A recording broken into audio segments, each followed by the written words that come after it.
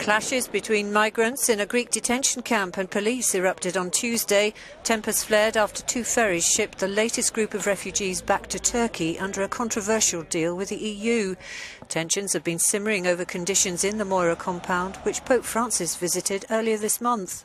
This doctor says the situation's become so incendiary to the point where they're talking about 600 people having taken control of the camp and who are scaring the other refugees that are inside, most of them women and children. Most of the 13 people deported on Tuesday from Lesbos were Afghans. According to a government official, none had requested asylum in Greece. Just over 340 people have so far been returned to Turkey since April the 4th under the accord agreed with the European Union.